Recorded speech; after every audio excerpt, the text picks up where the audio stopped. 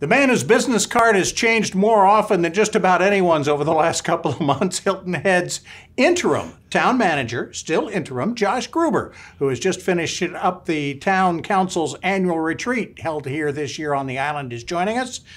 Let's talk about planning for the upcoming year. Josh, we mentioned in the headlines the delay in the final plan for the bridges to the mainland from the State Department of Transportation. That good news or bad news? It's neither good nor bad. It's just the reality of dealing with a project that's, $250 million in cost and of a size and scope that's likely to be one of the biggest that we'll ever see in this area. And so when you're going through that size of a project, you need to make sure that you're deliberate in your actions. And doing so means that sometimes you have to push certain dates back to make sure that everybody has all the information that they need.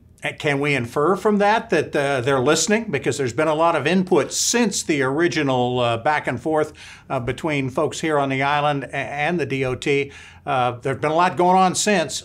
They're listening to that then, huh? Yeah, there's been a number of different meetings that have been held by both the Department of Transportation, by the town, by the 278 Corridor Committee that was created as kind of a work group from all certain groups on the island. And so it's been an ongoing process and will continue to be an ongoing process, but it is an opportunity for the public to provide feedback, and that feedback does get incorporated and it does get examined as part of the analysis of this project. If you were making a bet on it, would you put that May date in ink or would you keep it in pencil?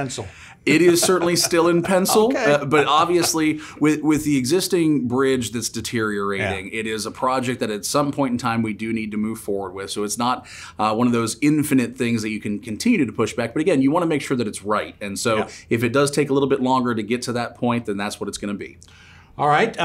During the retreat, such as it was here on the island this past weekend, town councilors talked about with you all the plan for the next 20 years or so.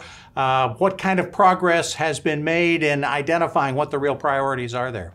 So we met with town council on Thursday and Friday of this past week, and we started with the new comprehensive plan that was recently adopted. And that's a very substantial document. It's got a lot of great information in there, but the volume of it is such that it's really difficult to work with in terms of creating a short-term action plan. And so one of the big goals of this workshop was to sit there and kind of refine a lot of those points to start drilling down to what are those priorities that we want to focus on, at least over the course of the next year, the next 2 years.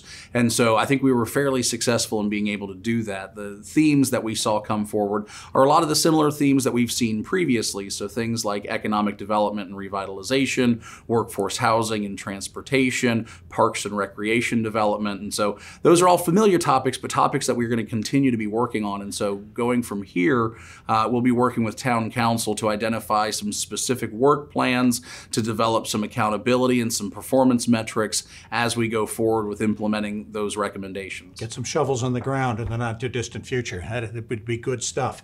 Josh, we will continue to be updating in that. Congratulations on getting things settled in Town Hall. You will become the assistant town manager the next time we talk to you, but still interim town manager. Josh Gruber, thanks so much for joining us. Thanks, Bob.